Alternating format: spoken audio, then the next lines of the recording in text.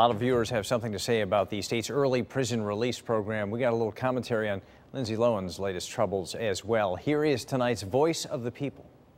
I think it's absolutely ridiculous that they let these violent people go because they claim that they have good time. They're such a threat to society. I think it's insane that these stupid people are letting them out. What is wrong with this state?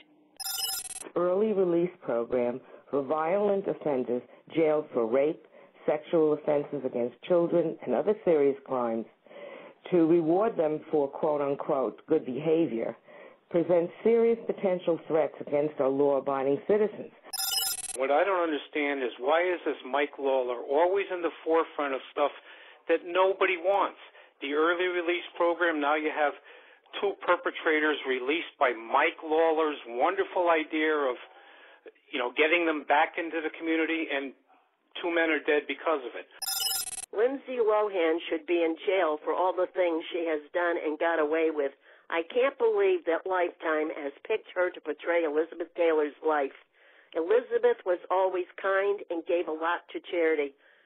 Why does Hollywood keep rewarding Lindsay Lohan?